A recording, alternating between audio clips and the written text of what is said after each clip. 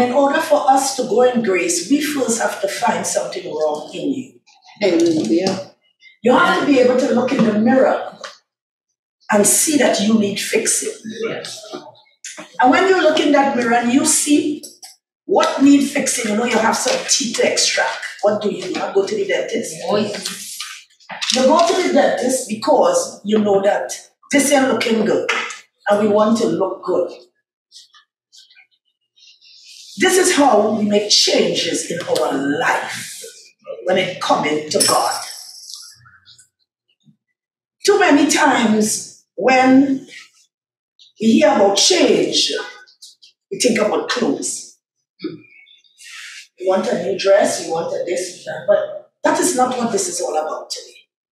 When we look around to the world that we live in, there is more sorrow than joy. True. Everywhere you go, somebody has something that breaks you. But we're not realizing that we are the problem.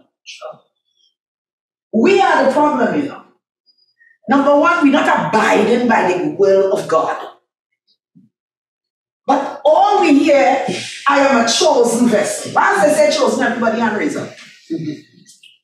But according to the word of God,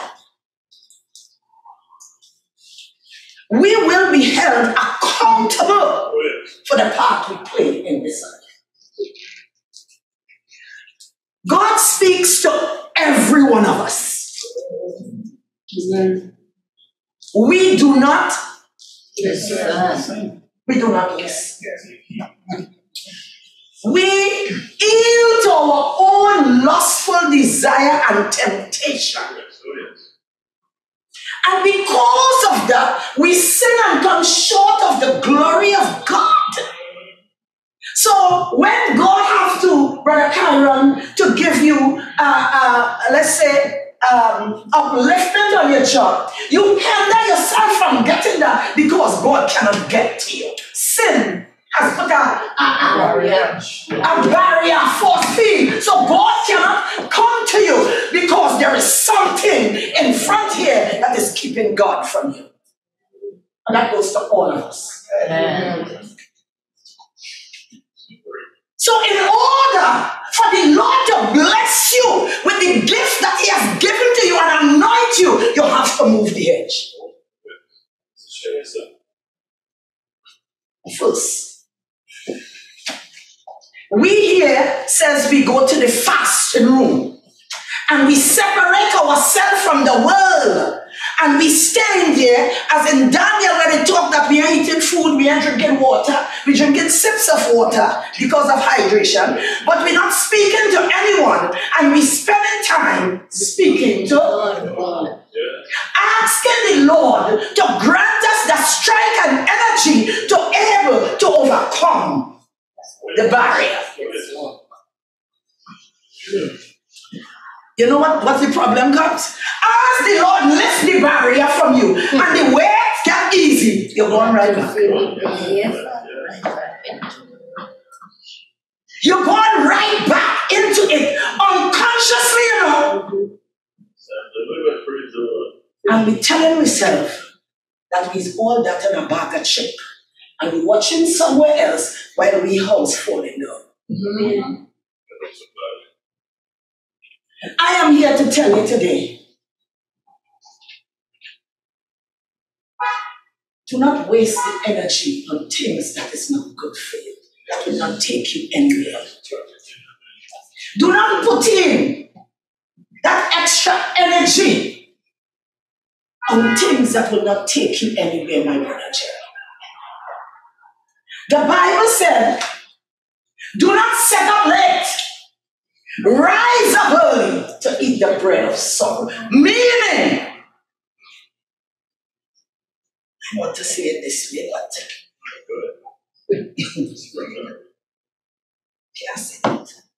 but I'm going to turn it around. You went to a party last night. What did you get? You set up late. You rise up early. And what is sold before you? What have you gained? You lose a nitrous. Your blood pressure must be high. You have to see the doctor, Sister Janelle. What did you do? Nothing. But if you spend time with God, only reading a word, meditating, you will gain strength to overcome. Jesus said, I am the way. I am the truth. And that is the next word I want to talk. You see, that's what they call truth. Hear what Peter said. Your truth and my truth, that's a lie. Truth is truth. There is only one truth. No matter what you said, no matter what you go, no matter what happened, there is one truth. God, according to Bishop Ashby, God don't compromise with us. You ever say, God, well, you're not going to do it better next. Although the Lord forgives you for the sin, remember you still have to pay for it. You're not understanding that at all, you know, Sister Janelle. When you go out here, I want to tell you, Father, have mercy upon me, Lord, because I've sinned and come short of the glory of God. And they tell you after that, your sins has washed away and you become, that's a lie. That's a lie. David sinned and come short of the glory of God. The Father said David was a man after your own heart. He said, forgive David. But then David did not want to pay. You have to pay. Because one rise up on top the cross and die that you and I should have life and have it more abundantly. Some blood was shed. How come you want to do another pay? And when it take you, take your children. When it take your children, you take your great-grandchildren. Because the Bible says the sin of the parents going to the third and fourth generation. You want to tell me that's a lie? Somebody has to pay. They're telling you your sin washed away. Let me tell you something, brethren. Hear what the 51st Psalm said. He said, is it the 51st Psalm? He said, for we have sinned and come short of the glory of God. Is that what he said? Have mercy upon me, O God, according to thy loving kindness, according unto the multitude of thy tender mercy. Blot out my transgression. Wash me thoroughly. Wash me. Here we say, I was born in sin and shaped in iniquity. Wash me. We're born in it. We're born in it. So how come? I always say we send our children to school, we want them to get a big degree in college, we want them to do this, but we don't want them to take out a degree with God. So when trials and tribulation meet them, they have nothing to fall back to, because He didn't teach them who God is. Only some of my mother praying for me, but they have a time to come that they have to pray for themselves. You didn't give them the tools. You're greedy, you keep it for yourself. And today now, you want to beat them to do the right thing, but you didn't encourage them. How could that be? How could that be? How?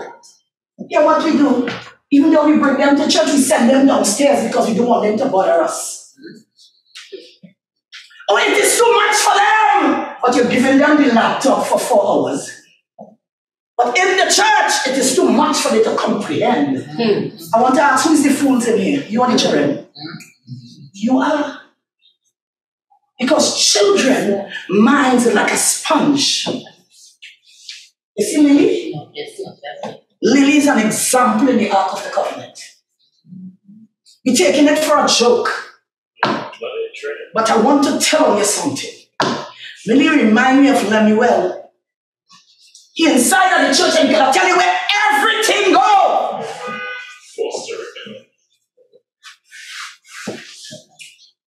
It's the same thing that's going to happen to Lily. If you bring Lily here and you ask Lily, so and so, try it. I want to see what she tell you. You ain't know it is, you know. But Lily, they go and get it. Children in the mind. And what they absorb, they don't forget. We have to come back. Brethren, we in the house of God. And we just come in here because they tell us that we have to come to church. Or sometimes we say, well, I don't want to teach Maver and Bishop Ashby to be upset with me. So I'm going. It's better you don't. Because the point is, when you come to church, you come to gain. Bishop Ashby, I'm going to say, when you come in, you mustn't go out the way same when you're coming. You must go in, go out full. Because you know you have a whole week to go. And the devil is busy. The Bible tells you he comes to steal, kill, and destroy. So who want to tell you that he ain't coming at you? He's coming at you. Especially when he see you yielding to the temptation of your flesh. You want it, but you don't want to put in the time. You don't want to do the work in order to get from here to there. How you expect it? How? Brethren, how? Everything, brethren, is work. And the work is on yourself. We keep trying to work on other people. Don't work on you. You have to fix you. In order, and hear what the word of God said, that men may see your good work and glorify your Father which is in heaven. And he says, hey, that teacher with mine coming just now, I watch teacher with my snapped up straight. I said, what she looks where she looking? That's it.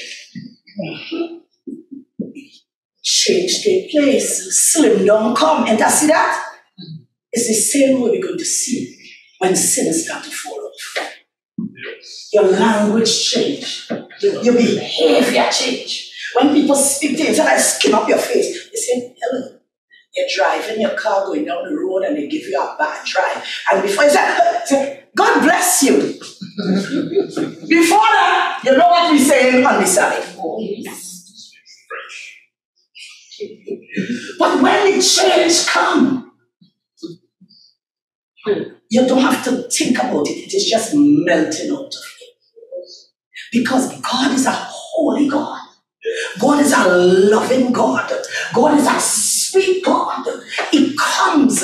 And especially when you hear he sent out the, I'm not saying he sent out the imps. But he sent out the imps for those that sinning against him. But that's Satan on it. But God sent his angels. And when the angels come and minister unto you. But when we stubborn, when you hear he coming to us like me, always, he never come nice and gentle. Just call me by the name. So I'm making sure I recognize him. Because God knows that I'm stubborn. That if he tell me to go and do something, I ain't gonna run and go and do it. I'm waiting. And what I'm waiting for, I don't know what I'm waiting. But sometimes the waiting is just you trying to get with yourself to do, because we know if you open the door, it ain't no telling. So we don't want to open the door because sometimes we fear what's inside. But I want to tell you, put fear aside. Yes. Put fear aside. And walking brave as a soldier for God. Because at the end of the day, brethren, and the next experience in this video, I was sick in the hospital. Everybody coming to look for me, but their face not looking rosy and happy. And a gentleman said, you know, I hear him. Say, God, you better take out all your sweet and solid. She can make it. You know, I hear him. But whether it's God make me here or whether it's the devil make me here, I straighten up. You understand? I straighten up then. I say, he don't know the God I serve. I said, he don't know the God that I serve. And I start to talk to my God. Today he gone, but I still here. He gone, I still here. Know the God you serve. Have a relationship with your God. We're talking about that. I want to tell people, get intimate with God. You know when we talk about intimate, we want to talking about the opposite. But I ain't talking about, I'm talking about get in intimate relationship with your God. So that when you knock, you don't have to wait, they don't fly no blues. Because you know you knock. You're acquainted with it. The Bible here what it's telling you about building yourself in grace, growing in grace. How you will grow in grace if you don't study the word? How you will grow in grace if you don't know who you are? How you will grow in grace if you don't know who your God is? My mother used to always say for me, if you know anybody, you can live with them. If I know your ways, and I can live with you. But we have to learn each other, brethren. We're living in a world where we have to learn each other, where we have to grow. It's our word in our lesson, the same lesson it says here today. And it says from the 30th, hear what it says. And I'm going from the 7th verse. He said, but the heaven and the earth, which are now, by the same word, are kept in store. That's not it.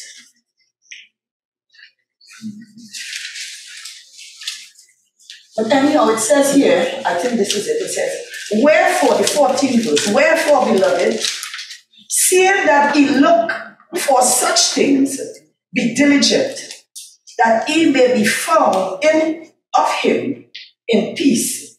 This is it, without spot and without blemish. That is what he's coming for. He said he's coming for prepared people. And he said he wants you without spot and without blemish. Because the Bible said sin cannot enter into the kingdom. What that means is, Mother Debbie, none of us enter. What that means is none of us will not enter. Because which one of us that doesn't have a spot, Brother Jerry? You know anybody that doesn't have a spot? Do you? But remember what God says.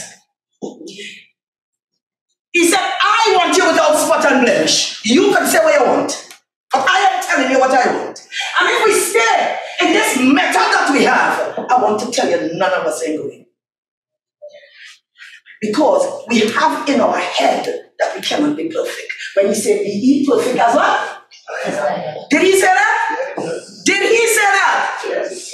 Why it is you telling yourself you can't? Why are you telling yourself you can't? Sister Charlene said a word to me. I said, and I ain't going to say all of it because he said I can't say everything. She said she was talking to someone and it says, it is for every one of us. Why do you think this world is not for everybody? Everything in here is for all of us. You separate yourself from it and you want to blame somebody else. Isn't it, Sister Charlene? Yes. Don't blame nobody because you separate yourself from the goodness of the world that God has planted. God built the world for us. He said he put everything in there for us. Everything is already there. In this world, Sister Janelle, you have your little piece, you know. And then you have your husband, you have your children, you have your children. Everything is here. It's what you do inside here is important. But what happened to us? We like to look at other people's land. We always in people's business. And when God come now, your land has not yet cultivated. Trouble is your portion, you know. Because we too busy looking at somebody else's business and you're not taking care of you. But when you're finished now, you're talking about God. Brethren, it is not hard to serve God. You just have to stay in your lane. And you look inside of your houses like the church. I just walk in and come in, and as I walk in, this is me. I watches everything in my house. Because this is my house. I don't know if it's your house. I don't know if it's your house. But I know it's my house.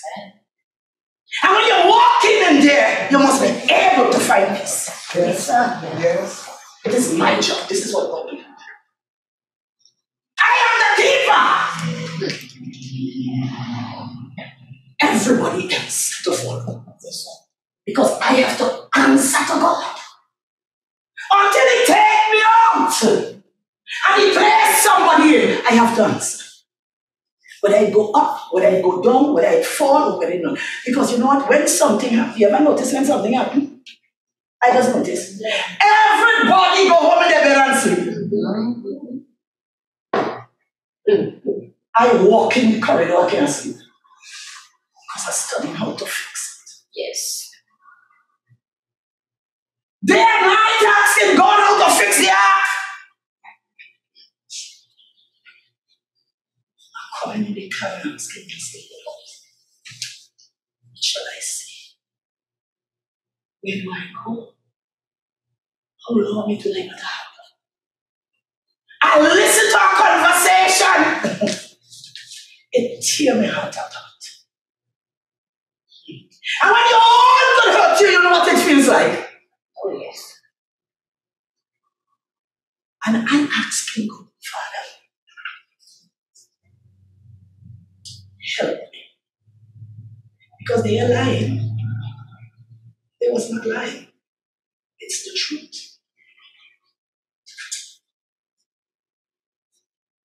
But how do I fix it? Sometimes the truth hurt me like anything else. Because we know this is the truth. We have to get it together. We cannot set up friends and let us increase. Let us try to fix it so that when the day should come, we will not ask for a clean spirit. 18%. But grow in grace and in the knowledge of the Lord and Savior Jesus Christ. To Him be glory, both now and forever. See me still? When you go home, when you're driving in your car, spend time with yourself. Ask the Lord, Father, grant me the power to change. Because remember, if you change, I will change. Teacher will change because it only takes one block, you know. You ever notice as you move one block, everything else changes around. Just one. You just have to take make one, and everything will be fit. So this evening, may God bless you. May He cause His face to shine upon us and grant us peace. Amen. On the battlefield for my Lord, on the battlefield for my Lord, promise night and day to serve Him till the end. On the battlefield for my Lord, on the battlefield for my Lord, on the battlefield for my Lord, promise night and day to serve Him till the end. On the battlefield for my Lord, on the battlefield for my Lord, on the battlefield for my Lord, promise night and day, serve Him till the end. On the battlefield for my Lord,